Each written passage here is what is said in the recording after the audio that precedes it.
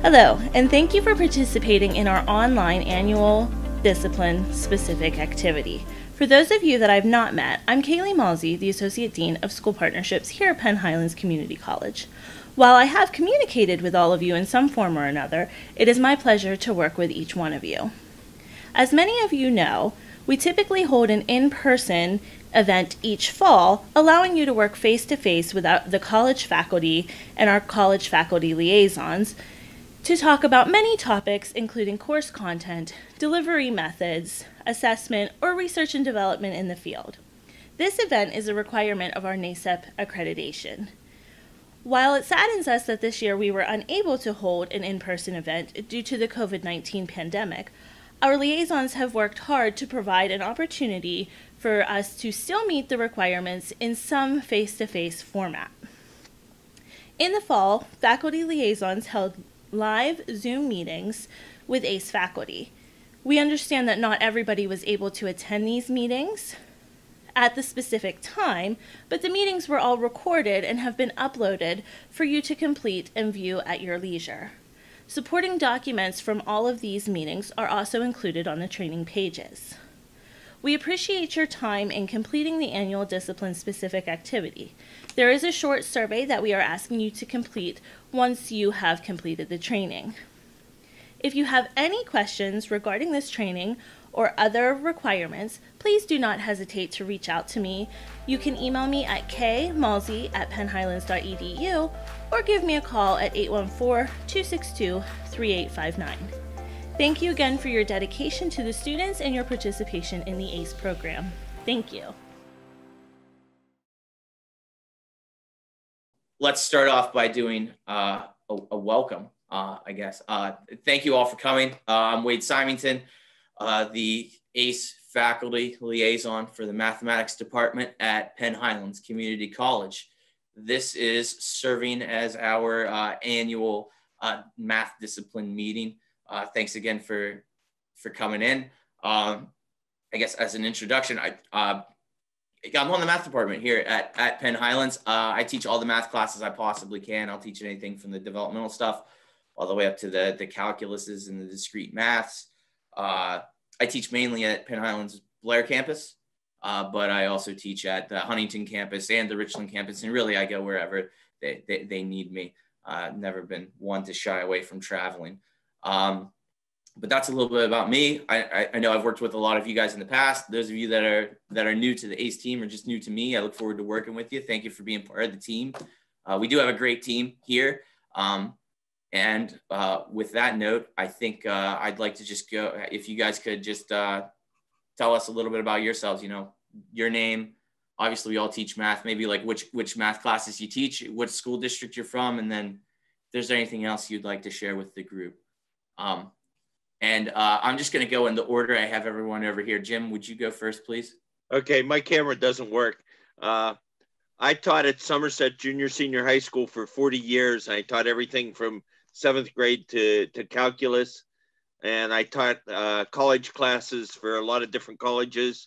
And currently I'm teaching part-time at Somerset Christian School. I teach 2 or 3 periods a day. And I have the same 3 kids for all the classes, which is college algebra and physics. Thank you, Jim. Paul, would you go next, please? I'm Paul Keyser. I teach at Clearfield High School. I teach trig, or pre-calculus and calculus. Thank you, Paul. Paula, would you go next, please? Hi, my name's Paula Rodkey, and this is my 21st year of teaching. In the middle there, I took somewhere in the middle, I took 6 years off for kids. I stayed home. So I'm getting older in the math world, I guess, of teaching high school, but it's great. I taught at Juniata Valley, then I taught at St. Joseph's Catholic Academy in Boalsburg, and now I'm back at Juniata Valley. So, yep. Great. And I've taught a variety of everything along the way in all those Great. schools and years. So, yeah. Thank you, Paula. Alyssa, can we go to you next?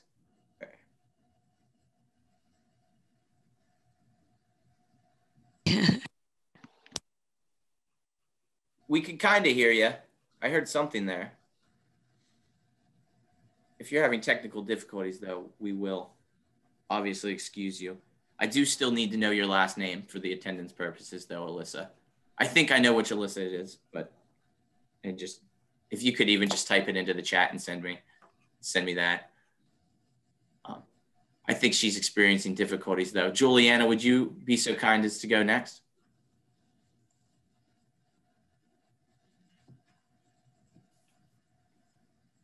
Wade, did you see that the one person did text their last name? Oh, I see that now. Yeah, it was the Alyssa I thought it was. Thanks, Alyssa. Juliana, we're not hearing you either. But her mic icon is there. I guess it wouldn't be a Zoom meeting if we didn't have some sort of technical difficulty.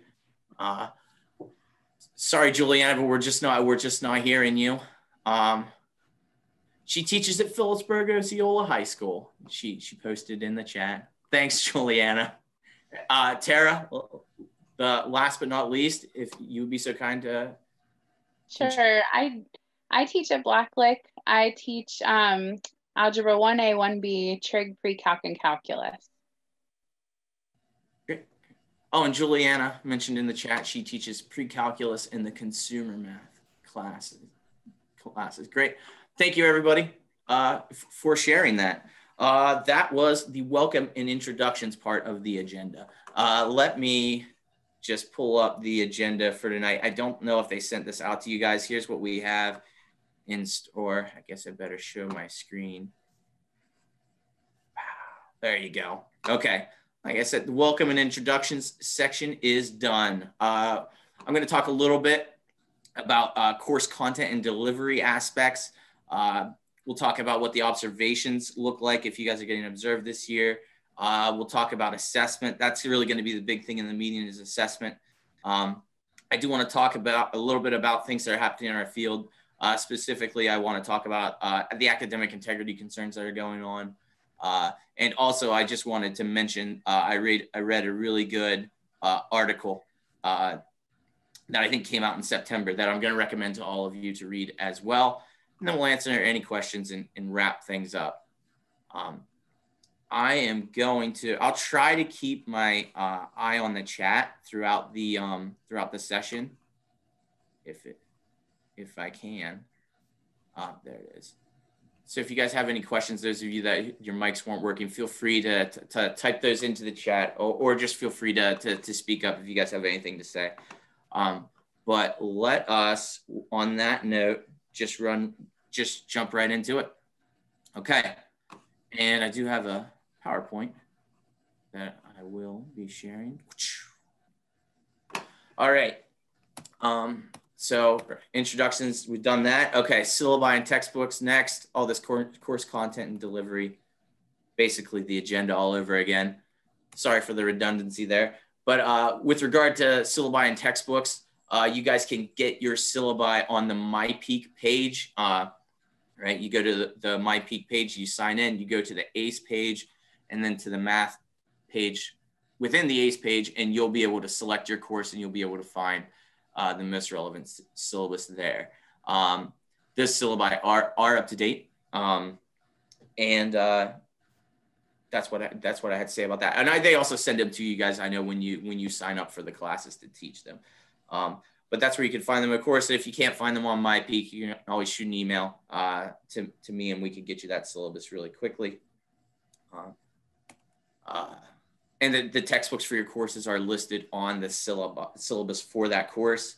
If anyone would like a copy of their textbook and they don't have it, not a problem. Let me know, and I'll get the school to send you one.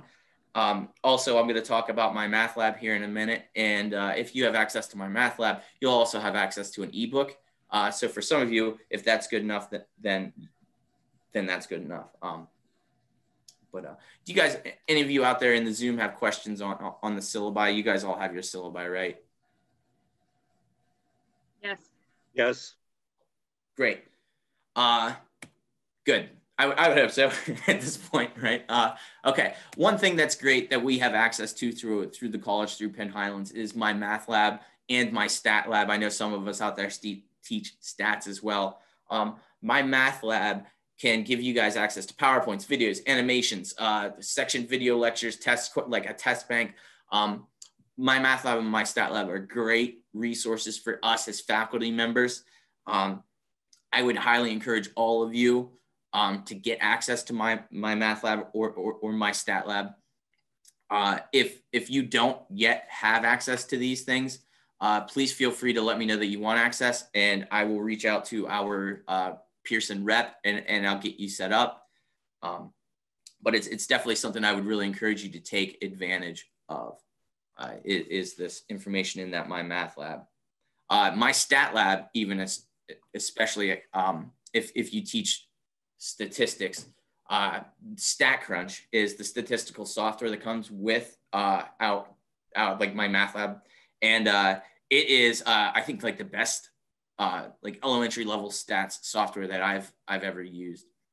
I think it's really user friendly. So two resources available for you folks. If you would like, you just gotta let me know. Oh yeah, and that's what that's saying. Contact your liaison. That's me. Also, we have resources listed on our MyPeak Math page, same location as your syllabus. On this, whoops, went too far ahead. On this page, depending on the course, will differ the content that's available, but I'll flip the MyPeak here really quick, right?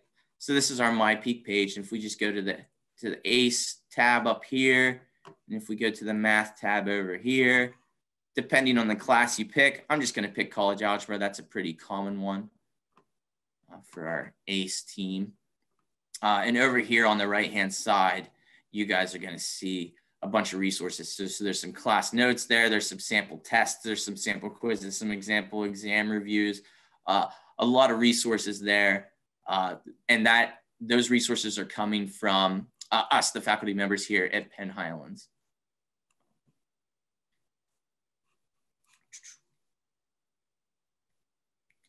And actually, while I'm zoomed out here real quick, I'll show you guys, I want to show you the awesome stuff that's in the My Math Lab. If you haven't seen this yet, so I want to start out by saying My Math Lab for you guys will look a little bit different than what it looks to me.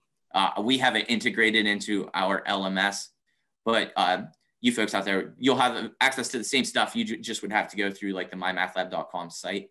But my favorite thing about My Math Lab is they have this multimedia library where that has all these awesome resources like I was telling you guys about. Like if I'm just going to pick a random section here, and we could see like all the resources, and it differs for each book, the resources that are available. But even just looking at this, I picked confidence intervals for the mean, something I covered recently in my stats class. There's quiz prep videos. There's a link to your ebook here, a section video lecture, a publisher PowerPoint, and even some other resources here. So great teacher resources that, again, I can't encourage you enough to take advantage of. That's all I have for you folks in terms of resources that are available to you. Before I kind of shift gears and start heading into like talking about observations, assessment, expectations, all that stuff.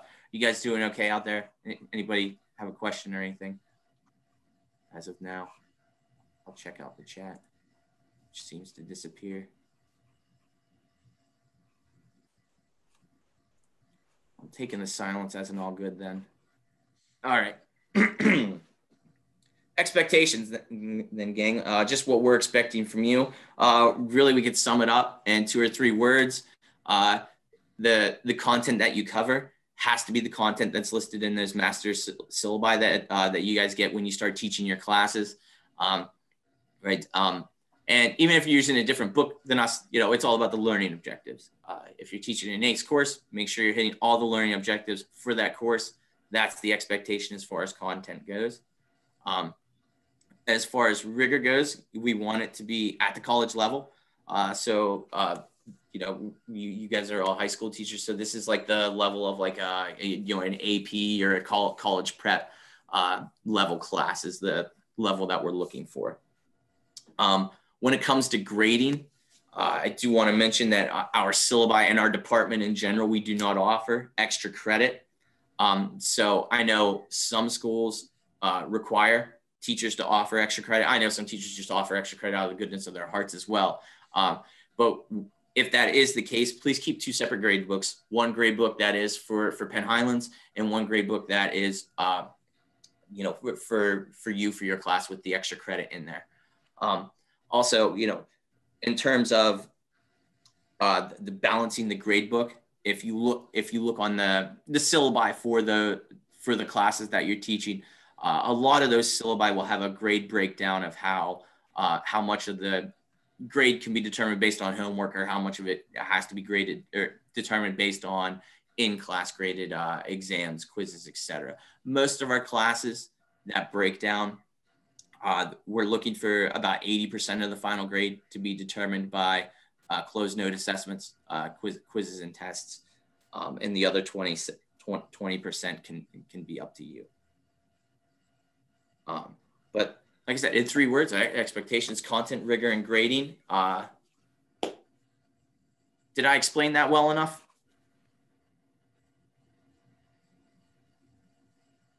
Yes. Good. I got one yes. Good. Okay, guys, let's talk about site visits, because I know a couple of you in here have them coming up this year. Oh, I got my bullet points out of order. Well, the evaluation form after the observation's over, right? I fill out like a form, and we're just looking to see whether your class is consistent with the on-campus version of the class. We're not looking to see, or critique your teaching in any way. Although I will say I see lots of great teaching when I go out on these observations. It's definitely a plus to it. But that evaluation form that compares your class to our on-campus version of the class, that will be typed up and sent to you within a week for you to sign after the observation is completed. This semester, we can conduct these site visits in person or via Zoom. A lot of schools I know are hybrid or totally online by now. If you are on the schedule to be observed, I will work with you, and we will make it happen whatever way we can for this semester. After they're done, site visits are going to be done on a 2 to 3 year cycle. And also, when I arrive for the site visit, or when the time comes for the site visit, if it's via Zoom, please have ACE student samples sent to me, either sent to me or to hand to me when I arrive. We're looking for an A grade sample, a C grade sample, and an F grade sample on these assessments, and they have to be ACE students. As far as the assessment goes, it could be any graded quiz, test, or homework. The purpose of these student samples is to look at that rigor. Is the difficulty of this class up to par with the on-campus version of the class as well? So you can redact student names on those. It doesn't have to be student samples related to the common assessment question. It could be any assessment. Okay. Let's talk about assessment. This has changed. We changed our assessment procedure last year, and I don't think everybody got the note. So I'm going to try to wave my hands and say, if you didn't submit assessment data to me last year, please do it this year. This is the thing that changed. We used to only collect assessment data from you if you were observed. Now what we're doing is we're getting assessment data from everyone, absolutely everyone that's in the ACE faculty, that's in the ACE faculty. So the common assessment information, how that works is you're going to include the common question for your course as an open-ended question on an exam or a quiz when that topic is taught, not as part of a final exam, but just at the appropriate time in that course. And then you can record the results according to the grading rubric on the Excel spreadsheet that you should all have. And then you can send that back to me. Please send that back to me within a week of you administering that. And that helps me keep track of this stuff throughout the semester rather than having to just do it all at the end of the semester. But while I'm talking about this assessment document, I want to show that to you guys. I know I sent out a massive email to all ACE faculty towards the beginning of the academic year that had this document in it. So everyone should have this, but if you need it, feel free to shoot me an email, or it's also available on MyPeak if you would like to get it there. But in this Word document, you can see each of our courses that are listed and the section, the associated section that your assessment question is coming up in. And if we just look at this, let's go back to like college algebra. You know, for this academic year, the assessment question for college algebra, it's a variation question. Right, here's your question. Here's a worked out solution along with a grading rubric.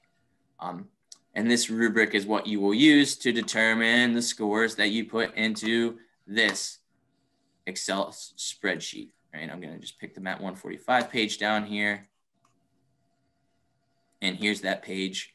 And we could just put our student last names, the score here based off of the rubric, and put it in appropriate X's in the column is what this particular spreadsheet looks like. Everyone might be a little bit different depending on the question and who the course owner was that made it. But for the most part, all of these reporting spreadsheets put the student's last name in, put a numeric score in, mark the components that they got right. And this, you could just attach it to an email and send it back to me. Okay. Wade, Yes. you have a question in the chat. That's great. I was hoping I would get some questions. Are they the same?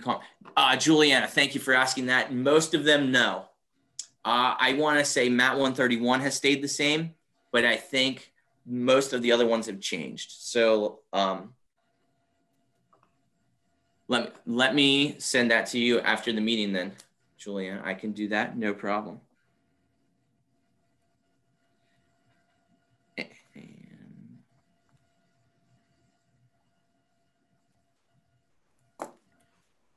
Not a problem. Also, I guess while I have this screen capture going on, I can show, where am I going here? ACE. It should be available. I'm pretty sure I put it online. Yeah, both of them are right here on the ACE, on the MyPeak ACE math page. You can get those both right here. And I do want to point out, these are for the whole entire academic year. These won't be changing next semester. So those of you that maybe teach a class that in the past, maybe you've had to wait until the spring for us to change the question. Not going to be an issue this year. This is our whole academic year of questions and reporting there. Any other questions that I could take care of for you folks before we push on?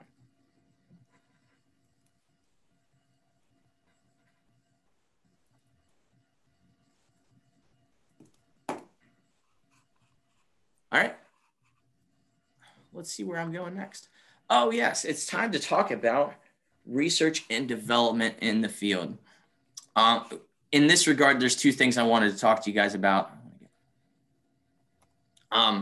First of all, this is something I'd like to hear from you guys if you're willing to speak about it. You know, how your school has been handling the academic integrity issue, right? Ever since we moved online last March, academic dishonesty has increased, you know, and like websites like Chegg saw their traffic increase by like 200 or 300% during the pandemic. So again, I'd like to hear what you guys at your schools are doing to maybe try to mitigate this. You know, hopefully we're all aware that this is definitely a concern. I would just wanted to share a couple things. A couple easy things that we can do are use custom questions if possible. Right? If we're getting a lot of our questions from test banks, those have already all been Googled and they can be found in a matter of seconds. So if possible, use custom questions with your students. Even do with some tests, maybe do a version A and a version B that have slightly different problems on there, but this is one thing that I've heard really helps, and it deter that academic dishonesty. Another thing that's obvious is use proctoring services if possible. I know not all schools have this available to them. At Penn Highlands, what we're doing, because the proctoring service that we have at Penn Highlands doesn't work with our learning management system very well, at least not within my math lab within the learning management system. A lot of what us on the faculty are doing is we're doing Zoom meetings during our exams, and we're having our students take the exam, really like sitting at their table, like I am here talking to you. You know, we get the students to come into class a minute or two early, show us their workspace so that it's you know, free of cheating materials, and then they take the exam during class time with the rest of the class, but you know, they could be observed through the webcam, so we know that we're not there Googling their answers. And then we just have the students snap a picture of their scratch work with their phone and send it to us either via email or through our LMS. I've been doing this. I know a couple other faculty members in the math department that have been doing this, and it really has helped mitigate that academic dishonesty. Does anyone out there have anything they'd like to share on this note? Any words of wisdom or advice, or have you encountered this?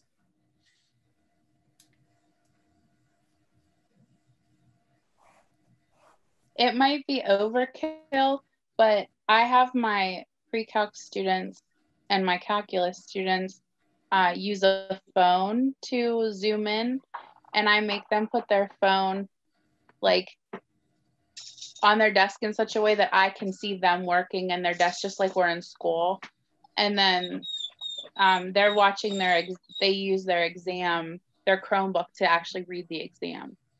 So I can see everything. Yeah, that's perfect. That's almost like right in line with almost like kind of what we're doing here is, you know, we get, if a student has however they Zoom in on a laptop or on their phone or whatever, yeah, then we can watch their watch them take the exam. Just being our own proctors. All right, gang. Did you see that 2 other people wanted that email also? Oh no, let me get that. This chat keeps disappearing. Jim Patton, we'll get you, Jim.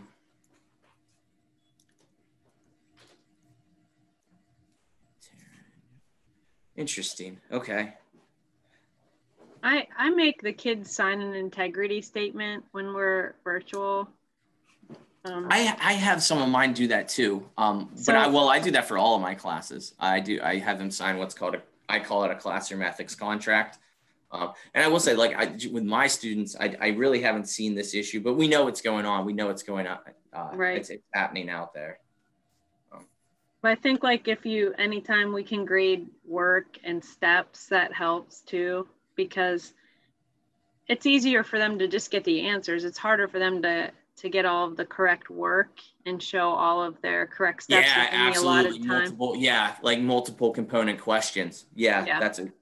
Trying to make unique questions, combining different topics can help too. But we're in person most of the time. So most of the time. If you're in person, then this isn't even an issue for you. Most of the time, but like we go virtual temporarily. And so then as a reminder, at the top of each of their assessments, I have them sign an integrity statement stating what I expect from them to do. And we talked about it in class too, because we talk about character and integrity and what it means to be a person of integrity and why does that even matter? You seeking an unfair advantage over someone. I think it's good for them just to be reminded that it's important to you. And if you have a good relationship with them too, that means something to some of them, like that, it's not absolutely. Going to deter it for everyone. So it's not going to stop it for everyone, but I've already caught 9 cheaters so far this year, not in this class, but in a variety of classes. And I emailed their parents. I know you can't do that in college. But, indeed. You can't, but we can. And that meant something to some of them when their parents got emails about it. And so it was I don't know. Fun. Yeah, it's never I fun. would just say, like, it's never fun. It takes me so much longer to do this. Honestly, this is so time consuming to make sure it's, yeah, I guess, more fair to the kids, like, so to help prevent cheaters, but to make sure it's more, above board. It takes a lot more work, unfortunately.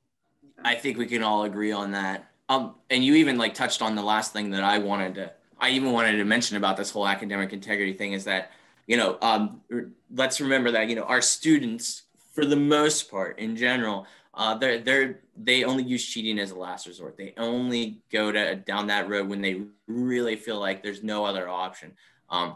That they're rather hopeless, you could say. But so for that reason, and I know it's tough times like this if we're working remotely or whatever. But the more available that we are to our students, the less likely they're going to be to cheat. And this even relates to the idea of, if in our classrooms we can do some team building, then it might not even be anything we have to worry about at all.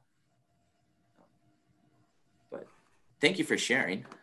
And I'm gonna, this is the last thing I wanted to show you guys. Check this out.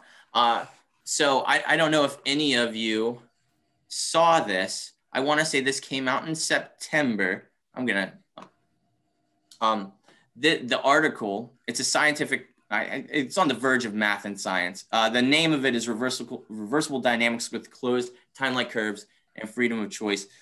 Here's the authors, and this should be citation information enough for you to look it up if you would like.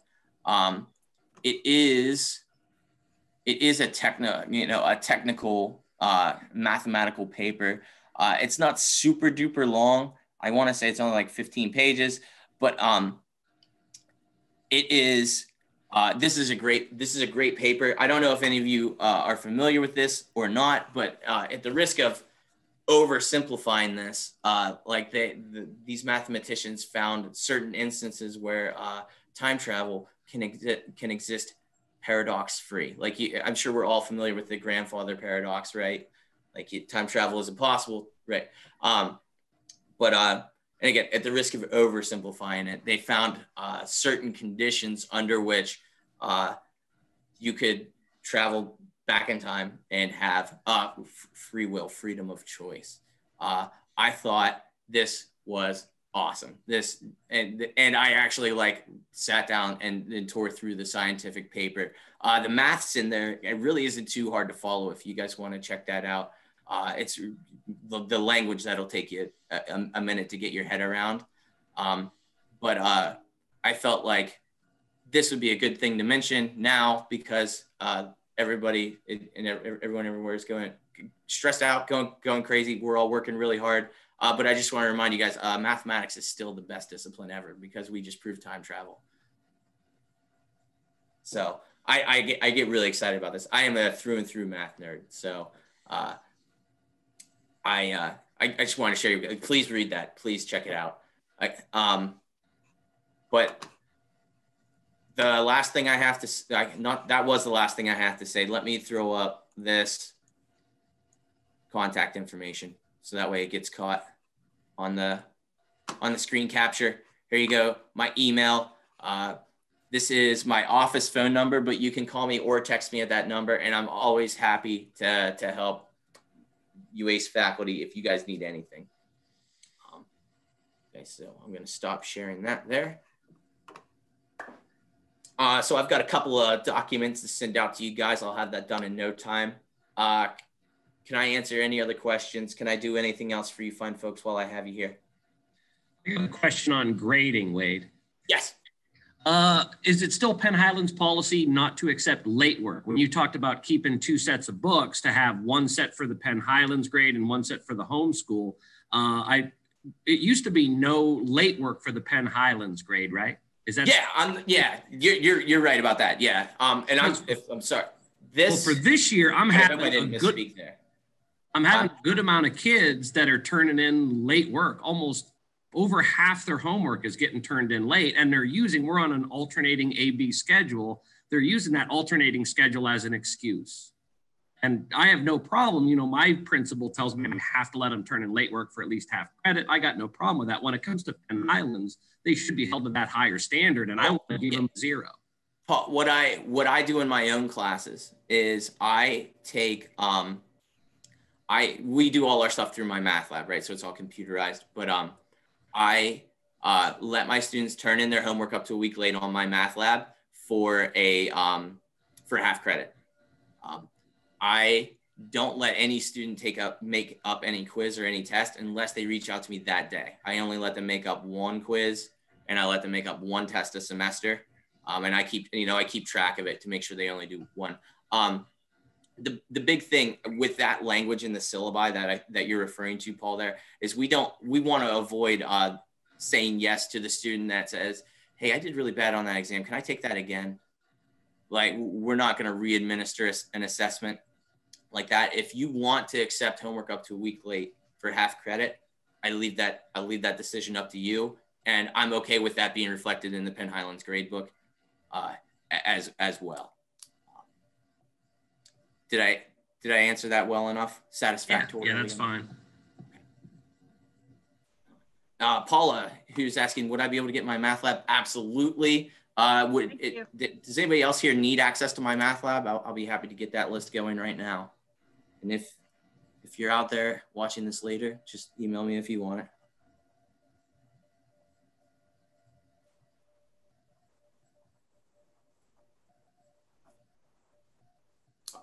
Juliana, gotcha. And the rest of you, I think I already have it. All right, my coworkers, colleagues. I have nothing else to talk about. If you guys don't have anything else you'd like to say, we can call it a night here. Thank you. It was my pleasure. I hope next year to get to see all of you in person. Until then, don't hesitate to reach out if you need anything. I'm at your service. Okay, thank you. Thanks, Wayde. Thank you. Thanks, guys.